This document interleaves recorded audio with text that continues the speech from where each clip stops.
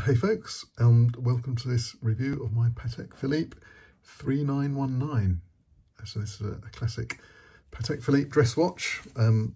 This one's from 1991. They were made between 1985 and 2006. And it's perhaps one of Patek's classic dress watches. It's 6.5mm thick, so it's one of Patek's thinnest models, and it looks thinner actually on the wrist because, as you can see, the movement curves away, so you only really see this top bit here, so it looks even thinner on the wrist. Nice visual trick there to make it look thinner. I'll just zoom in slightly to keep it in focus. So the dial is porcelain, and it's a bit tricky to catch on video, but it does have a lovely luster to it. It's not quite pearlescent, but there's a certain visual depth to it. It's not just a plain matte white dial. You've got printed Roman numeral indices, and you've got these black leaf hands, which are actually white gold with a black nickel coating on them, and very high contrast, very easy to read.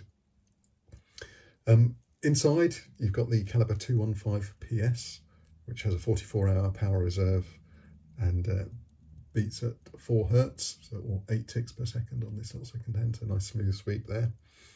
The movement itself is only 2.5mm thick and just under 22mm wide. So yeah, nice long-running movement from Patek Philippe, so it should be easy to get that serviced in future.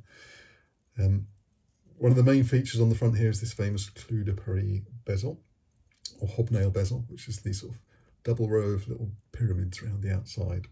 And that's a feature that they've reintroduced on the very latest Calatrava models that have come out in 2021. On the sides have sort of satin finish. The back is polished, apart from the very back piece, which is got a brushed finish again there. And you've got hallmarks on the case back there, and also it's all 18 karat gold. Obviously, I say obviously, it's a Patek Philippe, and this is an original Patek buckle, also 18 karat gold, Patek strap, which you don't want to have to replace, believe me, the cost of those. The case is actually split. That isn't the case back there. The case is actually split just by the crown here, so that line between the lugs. And I'd love to do a movement shot. Maybe I'll edit one in.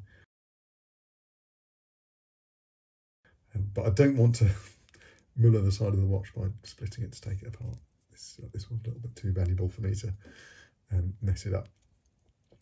So I do love the proportions of this watch, and it just does look so right, and it's quite difficult to get something so simple so right sometimes, but they've certainly pulled it off with this one. The proportions are just spot on. This watch replaced the 3520, which didn't have a second hand, and it was replaced by a 5119, which did also have a second hand, but it had a larger case.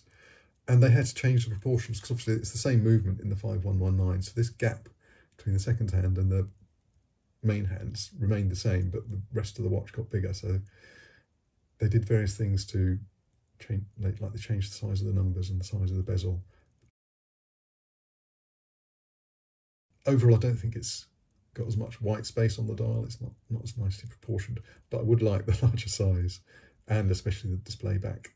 But I'm happy with the 3119. Yeah, very, very pleased to wear it. So yeah, that's it really. I'll just do a quick turn around of it again. It combines that sort of luxury and simplicity, and it's very legible with a sort of high contrast black and white, and it is the sort of classic look of dress watch. Anyway, thank you very much for watching. Hope you enjoyed this, and see you soon. Cheerio.